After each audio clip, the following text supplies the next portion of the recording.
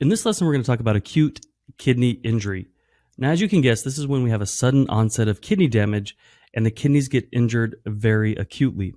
So acute kidney injury is sudden loss of renal function, and it's generally caused by a perfusion issue or damage to the kidney tissue itself.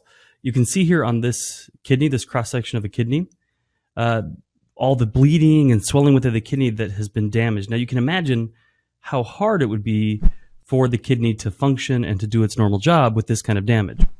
Now, it's usually reversible on its own within like about 1 to 2 weeks. If we aren't able to reverse it, or it doesn't reverse quickly on its own, it can lead to permanent damage and cause the patient what's called chronic kidney disease, or CKD. Click the link below or visit nursing.com/NFN for a free NCLEX ebook covering the 77 key topics. There's 3 categories of causes of acute kidney injury, and they have to do with the source of the problem. Now, those are pre-renal, intrarenal, and postrenal. So pre-renal means before the kidney. So the source of the problem is what comes before the kidney. Now, which means the blood flow into the kidneys themselves. If blood isn't flowing into the kidneys, not only do they not get perfused and can occur some ischemic damage, but they also can't filter blood if it's not there. Now, some causes of pre-renal kidney injury would be like hypotension, hypovolemia, or any decrease in cardiac output. So you would see like things like heart failure or shock. So things that are kind of decreasing our blood volume into our kidneys, which is then going to cause that pre-renal damage. Now, intrarenal means that the source of the problem is coming from within the kidneys themselves. So blood flow is fine, but there's been damage to the kidney tissue or cells that's making it not work correctly. So here's our problem right here. Now, common causes of intrarenal kidney injury are things like infection,